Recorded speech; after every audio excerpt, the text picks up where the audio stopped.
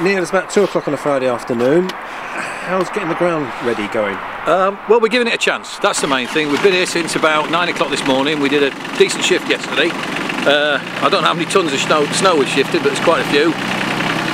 We're in the hands of the weather. We're going to get all the snow off this pitch. Hopefully it won't be too wet. Hopefully we'll get a nice warm temperature. Game on. What's the ground like underneath? It's a bit soft in parts, you know, in the middle especially. But again, we're trying to get a slitter on there so we can get the water away this afternoon if it's there. As I say, we're doing everything humanly possible. We want to get this game on, and we'll shovel a bit more snow this afternoon. We'll be down here early in the morning. We'll mark it all out if it's a goer, and hopefully it will be. A winning team, everybody's hungry for places. So you're training last night? The lads were out. You wouldn't believe it. I mean, last night there was a couple of inches of snow in the middle. We've got my house set off, but the lads were on there playing. Bit of a knockabout game for 45 minutes.